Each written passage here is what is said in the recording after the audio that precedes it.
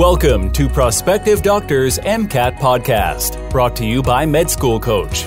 Each week, Sam breaks down the highest yield MCAT topics so you can score as high as possible on test day. Hello and welcome to Prospective Doctors MCAT Basics with your host, Sam Smith. The goal of this podcast is to cover the highest yield topics on the MCAT and provide you with some sort of insight into the questions that the MCAT really likes to ask.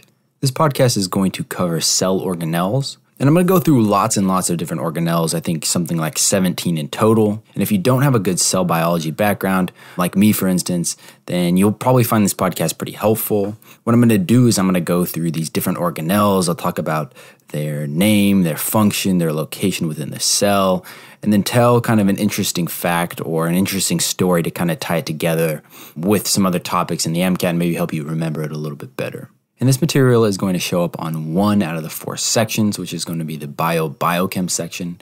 And in terms of yield, I'd put this somewhere in like the medium yield category, like a 7 out of 10 or like a C+. So it's not super high yield, but you're going to see a few problems. So I hope this podcast helps for those of you that don't really have a good background in this. And for those of you that do, maybe take a listen and fill in the gaps that you're missing.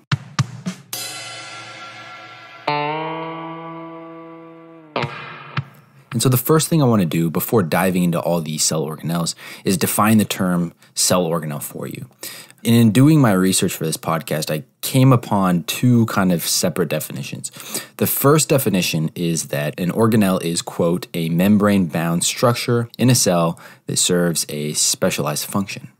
But I'm choosing to use a more broad, inclusive definition that includes non-membrane bound structures. That includes things like ribosomes, flagella, nucleolus, and more. And so overall, I am defining a cellular organelle to be a specialized subunit within a cell that has a specific function. And it doesn't necessarily have to have a lipid membrane. It can or it can't. It doesn't matter in my definition. And so as I said in the intro, what I'm going to do is I'm going to give the name of the organelle. I'll give its function, its location within the cell, and then an interesting fact about that organelle. And hopefully I'll be able to tie that together to some other category that I've talked about in a previous podcast. And so I've broken these organelles down into a few different categories, and I've broken them down based upon the organisms in which they show up in. So for instance, I'll start by introducing the cell organelles that show up in human, plant, and prokaryotic cells, so human, plants, and bacteria. Then I'll talk about the organelles that only show up in humans and plants, aka the eukaryotic cell organelles, as I'll call them.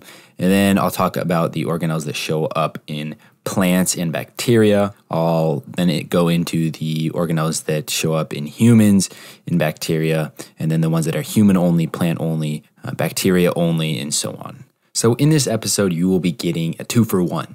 You'll be getting information of which organelles show up in which type of cells, and then you'll also be getting the information of what these organelles do, their structure, and so on. So with that, let's get into these different cell organelles, starting with the ones that show up in human, plant, and bacterial cells. All right, so the organelles that show up in human, plant, and bacterial cells are ribosomes, vacuoles, the cytoskeleton, plasma membrane, the peroxisome, and the proteasome. So I'll start with the first, which is the ribosome. So the ribosome is hugely important to the function of all the cells in our bodies, the cells in plants, and also the cells in bacteria. Or I guess bacteria are cells, so bacteria. And their function is to translate mRNA into protein. So they produce our proteins.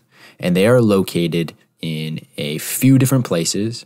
First off, they can be located in the cytosol and are therefore called free ribosomes because they're just free floating around in the cytosol. Or number 2, they can be attached to the membrane of the rough endoplasmic reticulum. And that's what gives this endoplasmic reticulum its rough characteristic, right? It's studded with all these ribosomes. Kind of looks like if you touched it, it'd be rough. And so these ribosomes in general are called membrane-bound ribosomes because they are attached to this rough endoplasmic reticulum. In terms of their structure, they are a complex of protein and ribosomal RNA. And quick shout out to a professor at my undergrad, which is CU Boulder. His name is Dr. Czech, and he won a Nobel Prize in chemistry for discovering that RNA could play this catalyzing role in the ribosome instead of just having this passive function as being an information carrier in the form of mRNA or messenger RNA. And so further, the ribosome is made up of two subunits, one of which is a smaller subunit and a larger subunit. And they're categorized by their size relative to each other. So for instance, bacteria will have 70S ribosomes, and inside that 70S ribosome, you'll have a 50S subunit and a 30S subunit. The 30S is obviously a little bit smaller. The 50S is obviously a little bit bigger. And 30 plus 50 is not 70. I don't know why that exists like it does. Kind of stupid to me. But just remember that bacteria, 70S ribosome. Eukarya, on the other hand, have 80S ribosomes whose subunits are 60S and 40S for the big and the small, respectively. So to quickly summarize, ribosomes are made up of rRNA, ribosomal RNA, and protein, and are made up of two different subunits. In addition to that, structurally, they have these three different sites that participate in the translation of mRNA to protein. The first site is called the A site, which accepts transfer RNA, which are these molecules that have triplet codons on one end, have an amino acid on the other end, and kind of act as an adapter molecule for translation. If you want to know more about that, go listen to the Central Dogma podcast. But further, they have another site called the P site, where the peptide bond is formed. And then they have a third site that is called the E site, where the tRNA exits. So that's kind of the general structure of a ribosome. And so interestingly enough, ribosomal function has actually been shown to be impaired in people with early stage Alzheimer's disease compared to controls. So I was reading this paper that was published in 2005 by Ding and Associates. And what they did is they looked at the ribosomes in people with early stage Alzheimer's versus people that didn't have Alzheimer's. And so, of course, they had to do brain tissue biopsies in order to look at tissue in the brain and look at these ribosomes that are in cells in the brain. And to do this, they had to use tissue from dead people. So then the question arises, can we extrapolate this information to living people? Well, in the paper they conclude, yes, you can.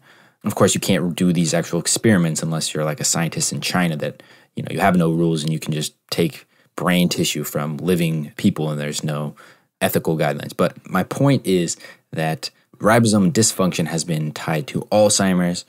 Is there a cause and effect relationship? We don't really know, but kind of interesting to know that in early stage Alzheimer's, it looks like the ribosome function is somewhat impaired. Interesting. The next organelle I want to talk about is a vacuole. So the function of a vacuole is to store different molecules that are important for the cell. This can be molecules like enzymes, it can be water, it can be ions, it can even be toxic molecules, like reactive oxygen species, for instance, ROS. And in plant cells, they have a more specific function, and that is to help cells maintain their shape and rigidity by increasing the pressure within the cell. And oftentimes when you think of vacuoles, you think of plant cells, right? And that's what I do too. But don't forget that vacuoles are also found in some bacteria and some animal cells. And so in terms of their location, they are located in the cytosol of the cell. And structurally, they have a lipid bilayer that contains everything that's within these vacuoles. And this lipid bilayer is pretty similar to the plasma membrane. And these vacuoles can be very variable in size. Typically in plant cells, they're larger just because they play that role of maintaining the cell's shape. And I find it interesting that vacuoles play an important role in cell autophagy, which autophagy, if you don't know, is just this natural mechanism in cells that removes unnecessary or dysfunctional components and then recycles some of those components to other parts of the cell. And so basically, one of the functions that these vacuoles serve in autophagy is basically that when chloroplasts or mitochondria become damaged for whatever reason, they can be transported to the vacuole where they can be degraded by, say, enzymes. And then some of the proteins that make up these chloroplasts and these mitochondria can then be recycled and used again. for new mitochondria or new chloroplasts. And so I should mention that lysosomes actually perform this function for human cells. Yeast, which are still eukaryotes, don't have these lysosomes, so instead the vacuoles perform a similar function. So this autophagy thing that I was just talking about really only applies to yeast and plants, but still pretty interesting. All right, the next cell organelle I want to talk about is the cytoskeleton. And you might be like, huh? That's not an organelle. But based on my really kind of broad definition of components in a cell that serve a specific function, the cytoskeleton falls under that definition. So the cytoskeleton functions to give cells their shape and helps them maintain their shape during events of mechanical stress, like when they become deformed by some external force or pressure. Take, for example, the tissue cells in your face that get deformed when you experience a punch to the face. It would not be fun if your cells could not regain their former shape and then you were just left with like a dent in your face. The cytoskeleton is also important for cell movement, intra and extracellular transport, and they're also important for cell division. Specifically when chromosomes segregate during mitosis. And in terms of the cytoskeleton's location within the cell, it's found in the cytoplasm. And in terms of its structure, and this part is the most important part for the MCAT, so listen up close here. There's 3 different main types of protein fibers that make up the cytoskeleton. The first are called microfilaments, the second are called intermediate filaments, and the third are called microtubules. And each of these different proteins that make up the cytoskeleton have different structures. So I'm going to go through each of these structures individually. And I'll start with microfilaments, which are also sometimes called actin filaments. And so microfilaments are polymers of this protein called actin, which is a 42 kilodalton protein. And microfilaments' function in the cell include cytokinesis, general cell motility, changes in cell shape, endocytosis, exocytosis, cell contractility, and mechanical stability. And so they're able to do these functions by being able to depolymerize and repolymerize on demand. And, I kind of think of this like the classic, nanotechnology of the future where you can create anything out of these really teeny units. So, you imagine, okay, I want a car, and then I press a button and all these units assemble and now you have a car. Well, now I need a bed, so now I push another button and all these teeny little nanoparticles or whatever go and form a bed. And so anyways, in this same way, microfilaments can kind of take on different shapes by polymerizing and then depolymerizing. And this helps the cell in general motility and moving these vesicles in order to be exocytosed or endocytosed and so on. So a lot of this has to do with movement within the cell. So therefore I associate microfilaments with cell movement. And so kind of a mnemonic or a way to remember this is that microfilaments can be abbreviated as MF. And when you see a fast-moving car on, say, the highway that comes and cuts you off, you might want to use a 2-letter word that can be abbreviated as MF. So I kind of associate MF, fast-moving car, cell movement, which is a stretch, but hey, it helps me. The second type of protein filament that makes up the cytoskeleton is called an intermediate filament. And this is a family of proteins that share the following characteristics. They are made up of individual proteins that have a head region and a tail region. And then in between these two regions is an alpha helical rod domain. And so if you were to look at a picture of them, like I'm doing right now, they're these kind of long stringy proteins because they have a head region, a tail region, and then this long alpha helical stringy portion. So they're just these long stringy proteins, especially in comparison to the actin proteins, which are this more globular shape or more circular shape. But anyways, these stringy or rod-shaped proteins are the individual monomers that make up intermediate filaments. And so what happens is that 2 of these proteins form coils around each other to form what is known as a protofilament.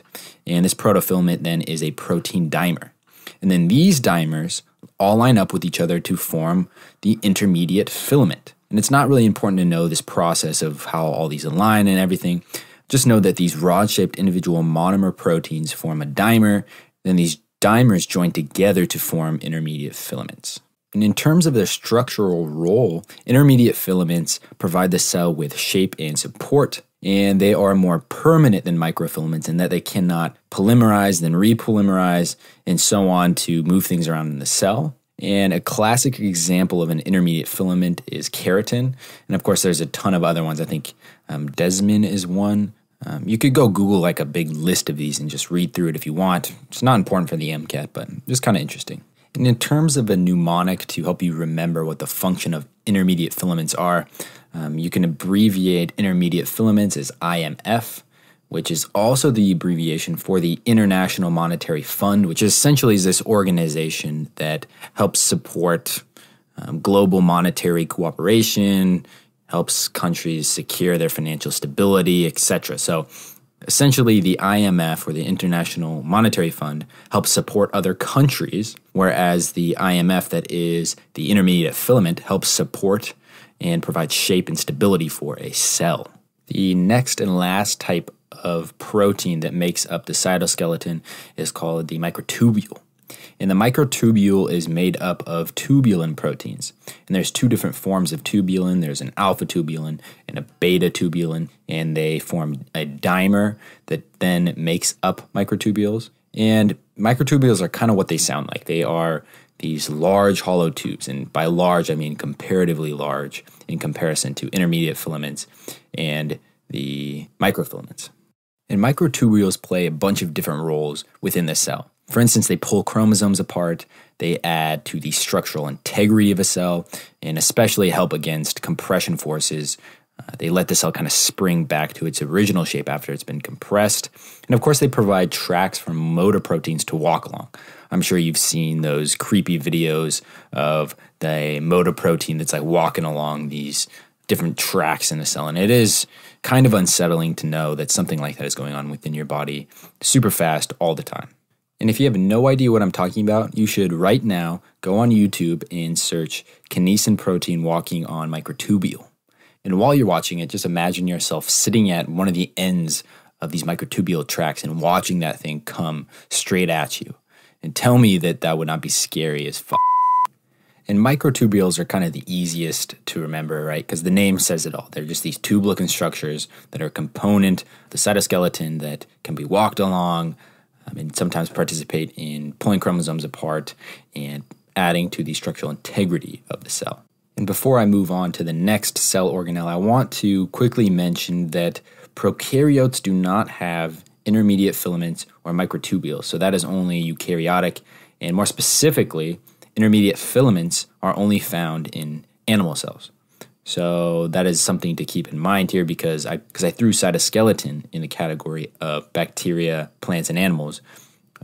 But of course, there's a few of these filaments that don't fall within all those categories. So just keep that in mind. All right, the next organelle that I want to talk about in the category of animals, plants, and bacteria are the plasma membrane. And the function of the plasma membrane is to separate the cell from its exterior and also to regulate what gets in and out of the cell. And the plasma membrane is important for cell signaling since it contains a lot of different receptors for that cell. And so in terms of its location, it is inside the cell wall in plants and some bacteria, or in terms of animals, it is the exterior of the cell or the outermost layer of the cell. And in terms of its structure, it is formed from a phospholipid bilayer, which is made up of phospholipids, which again have this phosphate head, glycerol backbone, and then have two fatty acid tails coming off of it. And a quick and interesting fact for you is that HIV viruses use cell receptors on the CD4 T cell, which is the helper T cell, in order to enter the cell. And so the HIV virus has a capsid that is surrounded by a lipid membrane. And in this lipid membrane, there's a set of glycoproteins. And one of these glycoproteins is called glycoprotein 120 or GP120. And this glycoprotein helps the virus bind to the CD4 receptor that is present on the surface of CD4 positive or helper T cells. And then once this virus binds that CD4 receptor, it then binds its co-receptor. And a virus can either have and the HIV virus can either have a CCR5 co-receptor or CXCR4 co-receptor. And typically these viruses prefer one receptor or the other. And then what happens once the virus binds to its co-receptor, is then the viral membrane fuses with the cell membrane, and the virus is released into the cell, where it obviously can integrate into the host genome and then replicate and cause a lot of problems, especially cause damage to the immune system, as these CD4 helper T cells play an important role in the immune system. All right, so the last two cell organelles I want to talk about in this section are the peroxisome and the proteasome. So let's start with the peroxisome. So in terms of its functionality, it is a membrane-bound organelle that contains enzymes that are involved in a variety of metabolic reactions, including several that deal with energy metabolism. And the peroxisome can contain more than 50 enzymes, and these enzymes can be involved in lipid synthesis and oxidation, cholesterol synthesis, and plasminogen synthesis, among other things. And in terms of its location, peroxisomes are typically found in the cytosol near the mitochondria, which makes sense, right, because it's involved in metabolic processes. And in terms of its structure, it is basically this lipid bilayer membrane that contains enzymes that are involved in different processes, as I said. And an interesting fact about the peroxisome, and this comes from a textbook called The Cell, A Molecular Approach, and so it's legit. And this textbook says that although peroxisomes do not contain their own genomes, they are similar to mitochondria and chloroplasts in that they replicate by division. And when I was reading that, I was like, what the hell does that even mean? And basically it means that the peroxisome can get bigger and bigger until it splits off and becomes two different peroxisomes. And that's kind of weird, especially considering that it doesn't have any genetic material. So how does it know how to do this and what regulates it? So kind of interesting. Last but not least, in the category of cell organelles in animal, plant, and bacterial cells is the proteasome. The function of the proteasome is to degrade proteins that are damaged and no longer needed by the cell. And it especially is good at degrading proteins that are tagged by ubiquitin, which, if you remember from biochem or whatever class it was, ubiquitin is just a signal that tells the cell, hi, please degrade me, sincerely, protein. In other words, it tags a specific protein for degradation in the proteasome. And in terms of its location, the proteasome is found in the cytosol and in the nucleus. And in terms of its structure, it's basically a big protein with a bunch of subunits. So it's not a membrane-bound organelle, which, remember, based on my definition, I'm including things that aren't necessarily membrane-bound. So again, it's a big protein, no membrane around it.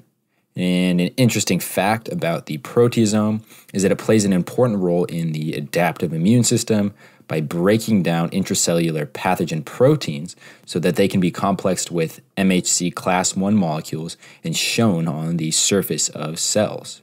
And cells that are displaying this MHC class I antigen complex are then killed by cytotoxic CD8 T cells, which in the earlier example I talked about CD4 T cells. Those are helper T cells. CD8 T cells are cytotoxic T cells that like to kill other T cells. They don't help, they kill, which I guess is helping. All right, let's move on now to cell organelles that show up in eukaryotes only. All right, so there are a few cell organelles that show up strictly in eukaryotes. The first of which is the nucleus, then the nucleolus, then the endoplasmic reticulum, both smooth and rough, the Golgi apparatus, and the lysosome. Let's start this off by talking about the nucleus, which is a very important part of the cell, still not my favorite part of the cell. We'll get to that later, but a little hint, it's the mitochondria. And so the function of the nucleus is to contain the genomic DNA, which codes for the proteins that are in our body. More importantly, it gives us an extra level of gene expression by regulating the segregation of transcription, which is DNA to mRNA, from translation, which is mRNA to protein. In other words, mRNA transcripts are modified before they exit the nucleus and go out into the cytoplasm. And this gives our cells more control over gene expression than things like bacteria that don't have a nucleus. In terms of its location, the nucleus is typically found at the center of the cell in the cytoplasm. Of course, cells are very heterogeneous though, so I'm sure there's exceptions where you have nucleus that are like near the edge of the cell, maybe up against the plasma membrane. I don't really know. And in terms of its structure, the nucleus has a nuclear envelope, which contains these little pores that lets mRNA kind of float out into the cytosol in order to reach ribosomes, which I talked about earlier, in order to produce full proteins. And at the center of the nucleus is what's called the nucleolus, and that's the next thing I'm going to talk about, so just wait for that. Thanks for checking out the Prospective Doctor MCAT Basics podcast. Sam's doing a killer job taking you through the most important MCAT topics, but what if you need a little extra help? How does a 5, 10, or even 15-point increase in your score sound? Imagine how your chances at admission could increase. Med School Coach's MCAT tutoring can get you there. With the most rigorous selection process of any tutoring company, we see amazing results. We deconstruct each student, find a plan that is going to work, and help execute it. That's why our students add an average 12 points to their score. Completely physician-run and operated, and focusing on nothing but medicine. It's no wonder over 10,000 past students have trusted Med School Coach to get them through the MCAT and into medical school. Check out medschoolcoach.com today and mention code PODCAST for 5% off. And an interesting fact about the nucleus is that it contains 23 chromosomes that are big, long, linear pieces of DNA.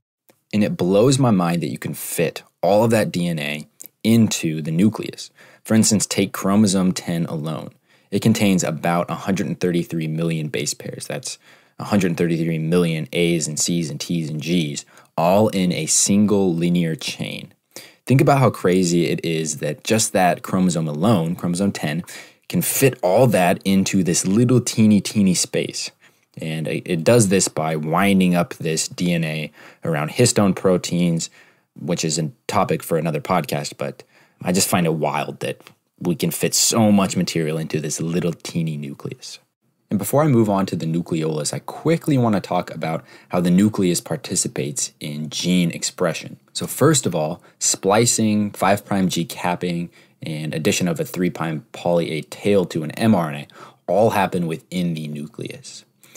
In addition to this, the nucleus kind of creates a barrier around the genomic DNA that segregates, say, transcription factors away from that DNA so that you're not always having all the transcription factors within the cell binding to the DNA, right? So you might have, for instance, some pathway set off in the cell that recruits actively transcription factors to the genomic DNA through the nucleus. And so if you weren't to have this nuclear envelope around the DNA, then you just have all of these transcription factors coming in at all times, and you kind of get all wacky with the gene expression. You have no way to control the transcription factors that get into the DNA. But the nucleus actually allows this to happen and therefore helps regulate gene expression. The next organelle that shows up in eukaryotes only is called the nucleolus, and I just talked about that a little bit. It's typically found inside the nucleus in the middle, and it functions to produce ribosomes. It is where ribosomal RNA transcription happens. It is also where pre-RNA processing and ribosome subunit assembly happens. So really the function of the nucleolus, summed up in one word, is ribosome production, which it just goes to show you how important ribosomes are in the cell, right? It's got its own little factory within the nucleus to produce ribosomes, so very important. And again, the location is in the nucleus. And in terms of its structure, the nucleolus is this kind of dynamic moving structure that assembles around clusters of ribosomal RNA gene repeats. And this is not a membrane-bound organelle, so it doesn't have a membrane. And so you can kind of imagine these as like movable factories where you just pick it up and put it right on the ribosomal RNA gene, and then it just starts whipping out all these ribosomes. And obviously ribosomes are important, and we need a ton of ribosomes in our cell to be able to produce all the proteins and enzymes we need. So the ribosomal genes in the human genome repeat a bunch. As I said, you have the nucleolus that goes and surrounds these gene repeats in the genomic DNA. And so, for example, there are approximately 74 repeats of one specific ribosomal RNA gene in the human genome. So it's a bunch, just boom, boom, boom, back to back to back to back to back. Shout out Drake. And to make matters worse, there is a very high turnover rate for newly synthesized ribosomes. So they have a half-life of only a few hours once they've been newly synthesized. And so cells need to be producing ribosomes basically at all the time because you're losing them and because you need a lot of proteins. And hence, there is a massive number of gene repeats of all of the ribosomal RNA genes.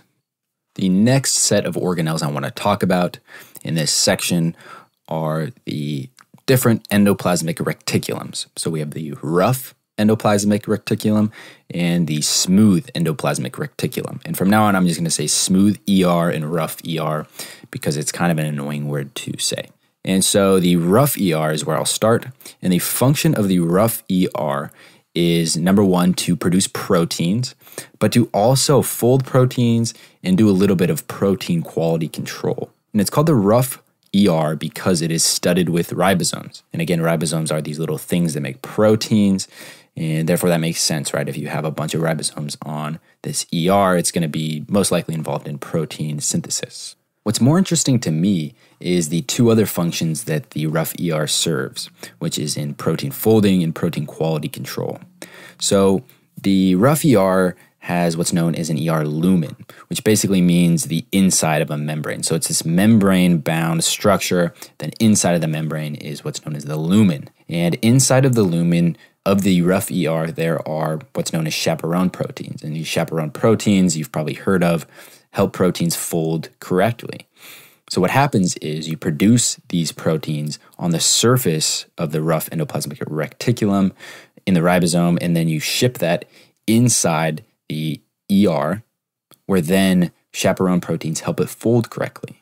And in terms of quality control, basically what happens is that proteins that are either misfolded or unassembled are tagged for degradation in the rough ER by a ubiquitin tag. And that should sound familiar because a ubiquitin tag says, please degrade me to the proteasome. So then this protein that is misfolded or unassembled is then retrotranslocated to the cytosol, where then it is degraded by a proteasome.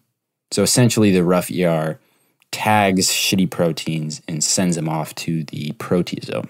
And in terms of its location, the rough ER is right outside of the nucleus and is actually contiguous with the nuclear envelope, which it makes sense again, right? Because it has these ribosomes that are studded all over its surface. Well, how do you make proteins? Well, you make it from mRNA. And where does mRNA come from? Well, it comes from the nucleus. So those two need to be kind of close to each other to start producing these proteins.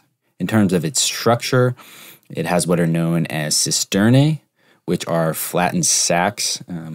I recommend just going and looking up a picture of the rough ER. It's kind of like these disc-shaped pieces that are surrounded by a membrane. And then inside of these cisternae are what is known as the lumen, or the intercisternous space. And this is the space inside of these flat discs membranes. And again, this is where a lot of the protein quality check and protein folding processes take place, is inside of these membranes in the lumen. And interestingly enough, I was reading this paper about prions and the relation to the rough ER, and essentially the paper was saying that there's a theory out there that prions cause stress to the ER because you have all this unfolded protein. And a little bit of background, prions are these unfolded proteins that essentially can cause other proteins to become unfolded like themselves, which then can form these big protein aggregates and can be actually deadly, especially if it forms in the brain. And so essentially what this paper was saying is that these proteins that are unfolded are in the rough ER, and typically what happens is they will either get tagged with ubiquitin, sent to the proteasome, or they'll get refolded. But when there's some kind of prion, it's causing all these proteins to become unfolded, and therefore the ER kind of gets overloaded and starts to get stressed, and this sends a signal out to the cell that says, hey, something with our rough ER is messed up here, you should just die. So it causes the cell to actually die because there's a bunch of stress in the rough ER, and this is one of the theories as to why prions are so deadly, because they cause cell death. And when you have cell death in the brain, that's not good. All right, so that is the rough ER. Let's talk now about the smooth ER. So the smooth ER, in contrast to the rough ER, lacks ribosomes. So therefore, it doesn't really synthesize proteins. Instead, what it does is it synthesizes lipids, phospholipids, and steroids, which are basically all these hydrocarbon-based molecules. In addition to that, it helps in the metabolism of carbohydrates and also detoxifies the cell. And in terms of detoxifying the cell, this primarily happens in cells in the liver. They express a lot more smooth ER than other cells in the body, and that is because the liver helps detoxify the blood. And in terms of its location, it's typically found outside the nucleus like the rough ER, except for that the smooth ER is typically found more towards the periphery of the cell. So you can kind of think the rough ER found near the nucleus because it's involved in protein synthesis. The smooth ER is located further out towards the edges of the cell. And in terms of its structure, it's a bit more tubular looking than the rough ER. The rough ER kind of has this disc-shaped membranes, again called cisternae. I don't know if I'm saying that right. I don't really care. But the smooth ER is more like tube-shaped instead of disc-shaped. And again, go look at pictures of these things if you really kind of want to see the difference. And one thing I found interesting about smooth ER is that it's found in a lot smaller amounts than rough ER in most cells. So in most cells, you have a lot more of this rough ER than smooth ER. However, there's certain cell types like hepatocytes in the liver, for instance, that need a bunch of this smooth ER in order to detoxify the blood and produce lipoproteins in the case of this liver cell. And so they will express a lot of this smooth ER throughout the cell. So, different cell types can be very different. I've used this word a lot, but they can be very heterogeneous in terms of the amount of smooth ER that they have. Kind of interesting. The next organelle that I want to talk about is called the Golgi apparatus, also called the Golgi body or the Golgi. And the Golgi functions to traffic different molecules throughout the cell. So essentially the Golgi receives proteins, lipids, and other molecules from different parts in the cell, proteins specifically from the endoplasmic reticulum, and then it tags those molecules and sends them to their destination within the cell. One of the most common ways that proteins are tagged is through a process known as glycosylation, where essentially different sugars are added to proteins to give them a location tag. So, a certain pattern of sugars tells the cell to send a protein to, say, the plasma membrane. And in terms of its location, the Golgi is located in the cytoplasm near the rough ER, so it's kind of close to the nucleus a little bit. And in terms of its structure, it is disc-shaped, sort of like the rough ER, but without ribosomes. So, maybe like a soft ER would be something to call it.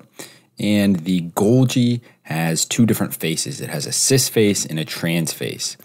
Incoming vesicles, say from the rough ER carrying proteins, enter into the cis face of the Golgi. And then processing takes place within the Golgi. Say you add some sugars to this protein, and then vesicles will bud off from the trans face of the Golgi. And then they'll go to wherever they're supposed to in the cell. So you can remember that is the cis face is entry, trans face is exit of the Golgi. And one thing that's kind of interesting about the Golgi is that in plant cells, Golgi apparatus has the additional task of serving as the site where complex polysaccharides of the cell wall are synthesized.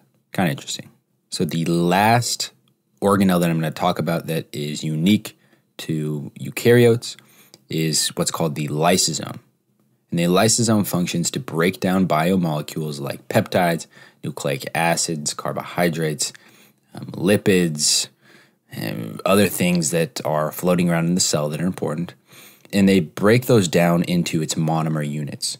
So take, for example, DNA. Let's say you have DNA floating around in the cytoplasm for whatever reason. It makes its way into the lysosome for degradation. Well, it's going to be broken down into its monomer units, which are DNTPs or deoxyribonucleotide triphosphates. And those are the A's, the T's, the C's, and the G's that make up DNA. And lysosomes are located all over the cytoplasm because you're always going to have molecules that you need to break down. And in terms of their structure, they are membrane-bound organelles. So essentially, you have a lipid bilayer that surrounds a bunch of enzymes that are inside the lysosome. And obviously, you have to have some kind of lipid layer surrounding these enzymes, because if you release them into the cell, it's going to do a lot of damage. You're going to start breaking down DNA, maybe in the nucleus, which is bad. You start breaking down proteins in the cell that are serving some purpose. So it's like this little floating bomb. You have what's essentially like TNT inside of it, and it's contained within this lipid bilayer. And so again, the lysosome really serves the purpose of breaking down biomolecules that are floating around in the cell.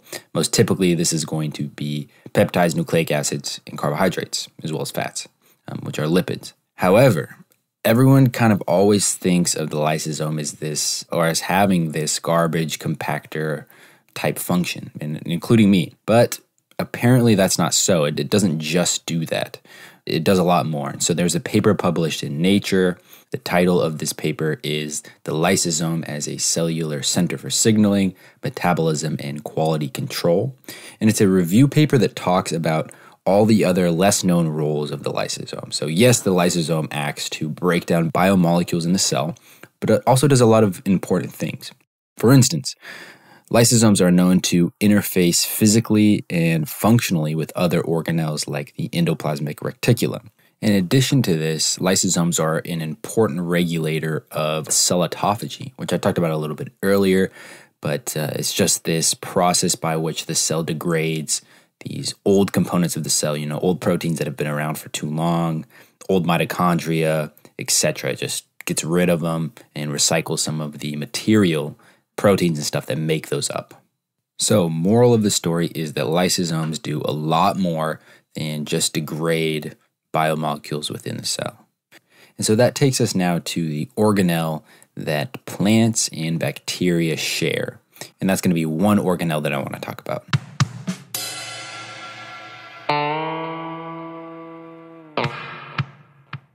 So quick verbal meme. The meme with the white hand and the black hand, and they're meeting in the middle. One hand is going to be bacteria, one hand is plants, and in the middle is the cell wall. And so the function of the cell wall is to provide cells with support, protection, and it also participates in cell-to-cell communication, mostly in plant cells, which is something I never really considered. So the outermost part of a plant cell is obviously the cell wall, so that part of the cell has to participate in cell-to-cell communication. It's not like human cells, which is kind of easier to think of because we all know the different examples there of cell-to-cell communication. But it's not like these animal cells where you have plasma membranes and you can have, gap junctions or whatever between these cells. So kind of interesting.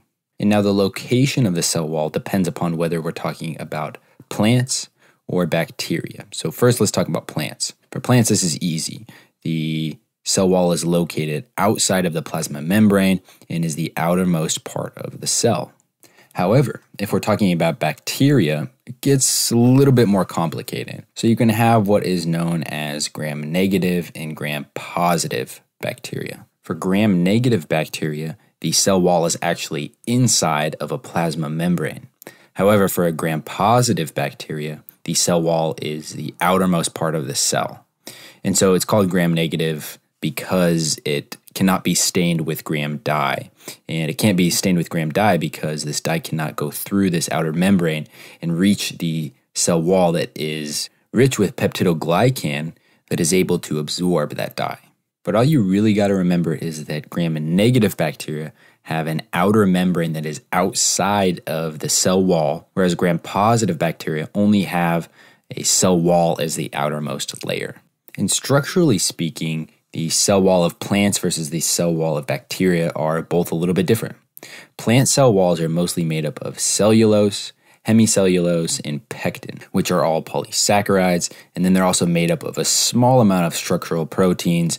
About 1 to 5% of a cell wall is structural proteins. Bacterial cell walls, on the other hand, are made up of peptidoglycan, which is a polymer whose monomers, which are the smallest repeat units that make up that polymer, are made up of two joined amino sugars. The first of which is known as N-acetylglucosamine, or NAG, and N-acetylmuramic acid, which is known as NAM. So you got NAG and you got NAM. And when you join them together, they form the monomers that make up peptidoglycan. And so, interesting fact about plant cell walls. So humans don't have the enzymes to metabolize cellulose, which again is the main component of the plant cell wall. So it's considered a dietary fiber. And a dietary fiber is some kind of plant material that we cannot fully break down to metabolize. And if you didn't know what dietary fiber was, now you do. And so you probably heard growing up from your mom or your dad, you got to eat your fiber. Fiber is important. And why is that? Well, one of the effects that dietary fiber has is that it actually feeds the bacteria of the gut. So as the dietary fiber passes through our gut, some of these bacteria are actually able to ferment that cellulose and use it as an energy source. And so they can produce ATP because they have, the enzymes that are able to metabolize that cellulose. And during that process, the bacteria can sometimes release substrates that are useful for us. So for instance, some bacteria can release what's known as short-chain fatty acids during this process. And then these short-chain fatty acids can be taken up through our gut and used for energy by us. So the bacteria kind of work with us and are able to digest some of these components of plant cell walls that we can't, providing them with energy and providing us with substrates that we can use for energy in our own bodies. Thanks, bacteria. All right, the next organelle that I want to talk about is one that shows up in humans and bacteria, and this is the flagella. The function of the flagella is to aid in cell movement or cell locomotion, and it can also act as a sensory organelle and help the bacteria sense their surroundings. And in terms of location, the flagella is found on the exterior of the cell because it helps that cell move around. And the human cells that have a flagella are obviously the sperm cells because they need to move up and fertilize the egg in the reproductive tract of the female. And the structure of the flagella depends upon whether it comes from a bacteria or whether it comes from a human cell or a sperm cell. So for bacteria, the flagella is made up of a protein called flagellin, and this flagella has 3 different components. The first of which is a filament, which is basically this big hollow tube. Then it also has what's known as a hook, which is a curved protein that essentially connects the filament to the third component, which is called a basal body. And the basal body contains the motor that powers the flagella movement. In this case, the basal body rotates, and this rotates this filament, allowing the bacteria to move. So again, these 3 components of a bacterial flagella are the filament, the hook, and the basal body, which is like the motor. The sperm flagella, on the other hand, is made up of microtubules. And these microtubules are configured in the 9+2 configuration, where essentially you have these 2 microtubules in the middle of surrounding 9. So it's like a circle of 9 pairs of microtubules around 2 single microtubules in the center. If you have no idea what the 9+2 configuration is, just Google that real fast, and you can kind of see it's just this hollow tube with 2 individual microtubules in the middle. And that is the structure of the sperm flagella. And with that, I want to move on to the organelle that shows up in humans only, and is also my favorite organelle, and that is the mitochondria. And in terms of its function, the phrase you've probably heard a million times is that the mitochondria is the powerhouse of the cell, and that is because it produces a majority of the cell's ATP, which the cell uses to power reactions. For all of its energy needs, it uses ATP. But the mitochondria does a lot more than that. For instance, it regulates calcium levels in the cell, it generates reactive oxygen species, regulates cell apoptosis, and also is involved in the endoplasmic reticulum stress response. And more recent research has shown that mitochondria can even communicate with each other through intercellular contact.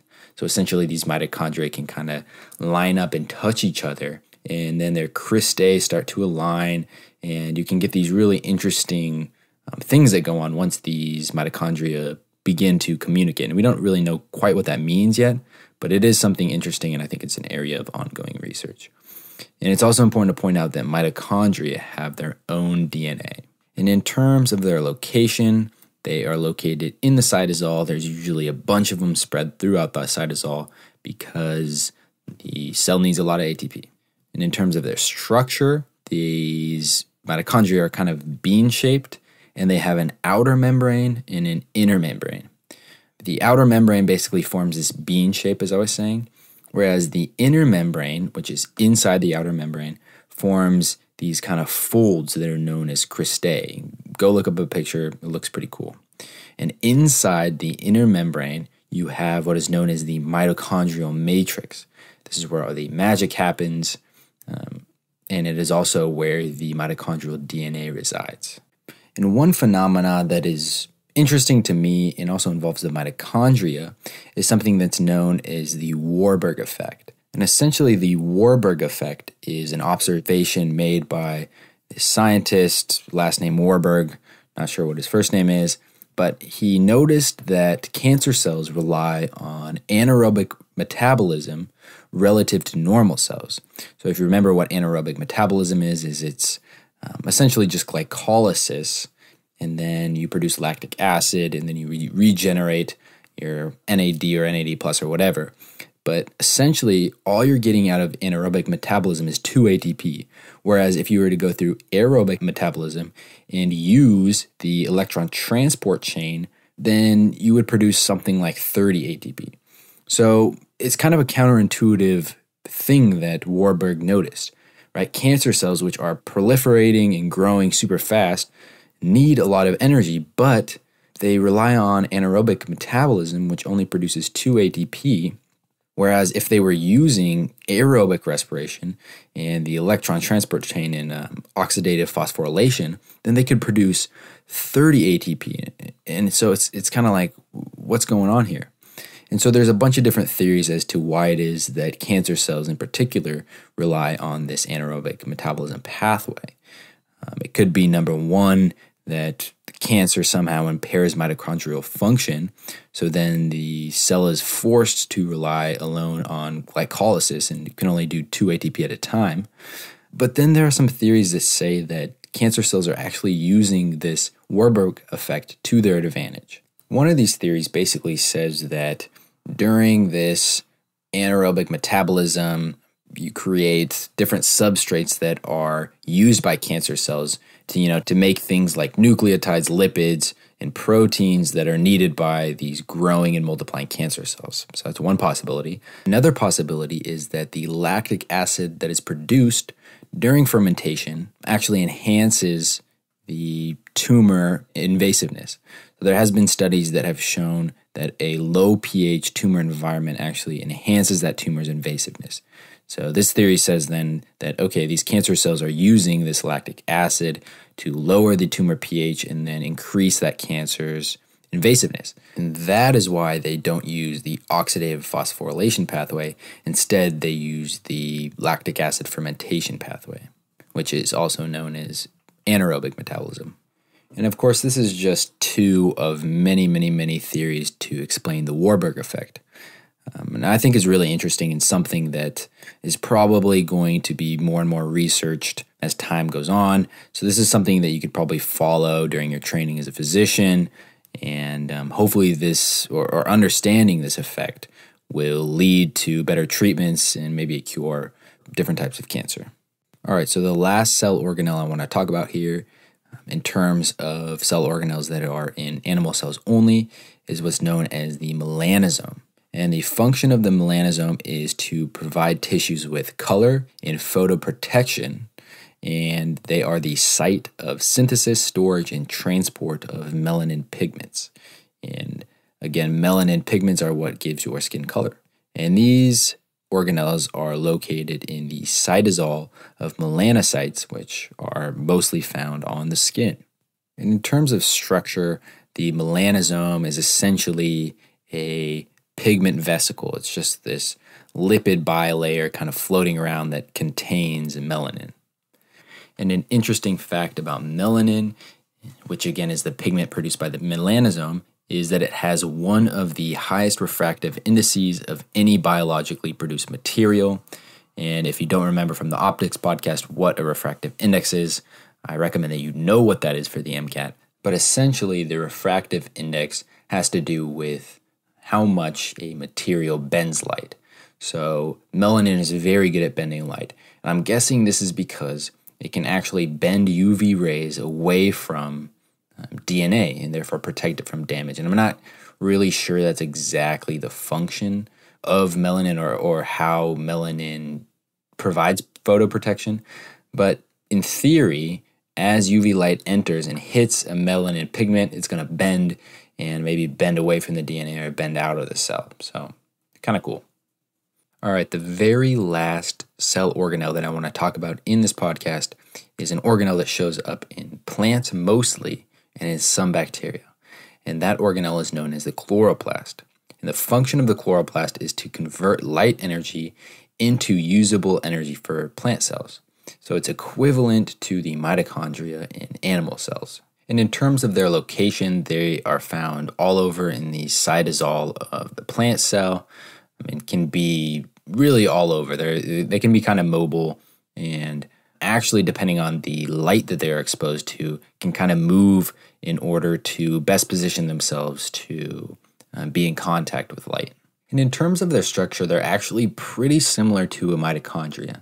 They have an outer membrane and an inner membrane. And inside the inner membrane, you have what are known as granules, which are made of these kind of pancake-looking discs that are known as thylakoids. So again, thylakoids are stacked together to produce granulum, which are inside of the inner membrane of the chloroplast. And of course, as always, I recommend looking up a picture if you don't know what I'm talking about. And like the mitochondria, these chloroplasts have their own DNA. And so that was kind of a very quick, basic overview of the chloroplast.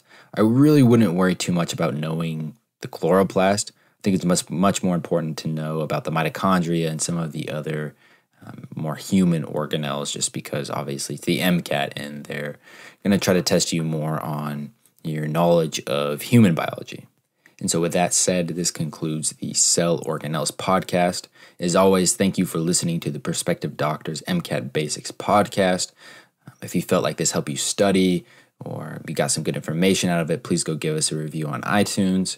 Be looking out for a podcast I'm going to do interviewing an MCAT tutor where we talk about cars. And so cars was definitely the hardest topic for me, and I think it is for a lot of other students. And so I wanted to interview somebody who, number one, is good at cars, and number two, understands how to teach cars, because I myself don't really feel like I can give good advice on cars because I just really never mastered that section. So anyways, I hope that helps. Be looking out for that next week.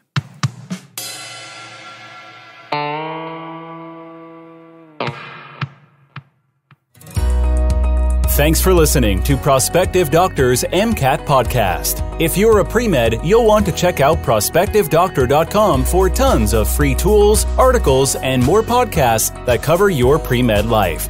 And if you need help on the MCAT,